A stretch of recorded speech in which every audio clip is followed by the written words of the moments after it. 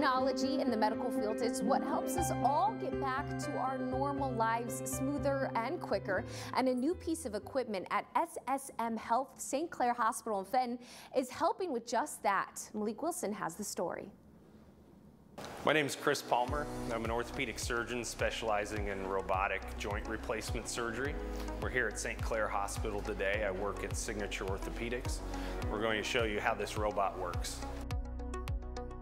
The robot is called the MAKO. It's made by Stryker, which is a very large implant company for knees and hips.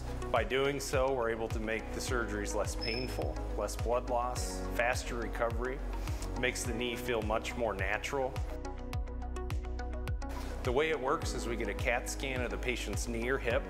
It's a special CAT scan that we're able to preoperatively perform their surgery before we even touch them. It creates a three-dimensional model of their knee or of their hip, and we're able to plan things out before.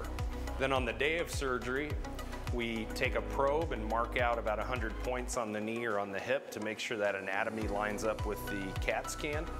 And then we're able to take that knee or hip through a range of motion, see what's loose, see what's tight, and put the implants in a position that's unique for each patient.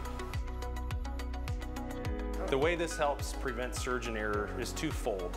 One is we use a CAT scan, which is the best way to look at bone and plan the bone, creating the three-dimensional model, and then mapping everything out.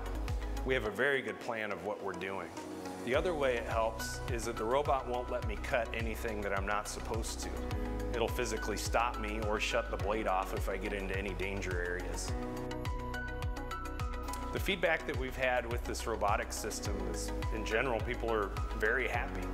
I've yet to have a patient say that their other knee, if they did that before with a traditional knee, was better. The robotics has been better the whole way through. They have less pain, and we're prescribing less pain medication. They don't have to do therapy as long, and it feels more like part of their body.